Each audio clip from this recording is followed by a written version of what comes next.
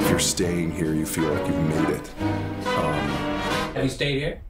I've never stayed here. Every morning, we don't talk about our guests, and that's one of the reasons that people do feel so comfortable to stay here. Not much money. This room, it's probably had some very elegant evenings, and it's probably had some pretty dastardly things going on. Whatever happens here stays here.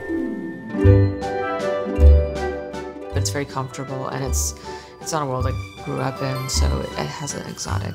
I feel like you're stepping back in time, and with this place, they give you that.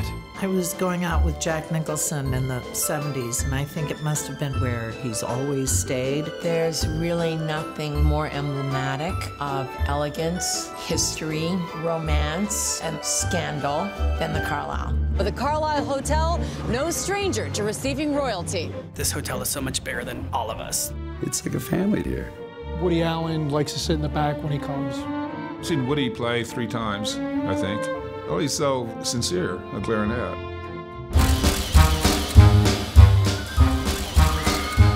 The most famous elevator ride in history took place in the Carlyle. Princess Diana, Michael Jackson, and Steve Jobs all at the same time. Now that is a power elevator. There's photos of Kennedy coming and going. I heard Marilyn Monroe used to come in through a tunnel here. I'm still looking for the tunnel and I can't find it.